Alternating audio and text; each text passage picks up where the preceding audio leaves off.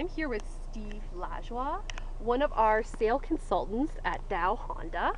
And today he's going to give us a demonstration of the backup camera that's a feature in some of the models for the 2014 year, right? A great many of them, yes. Today we're going to be in a CRV Touring edition, and we're going to show you how the backup camera works. Perfect. So let's get started. It's pretty simple. All you do, put the car in reverse, the camera's going to come on automatically. You're going to see 4 grid lines there, and the one closest to us is going to be a dotted line, and that's their stop line. So we're going to go ahead and back up now, and you'll see how this works. Perfect. Here we go. Oh.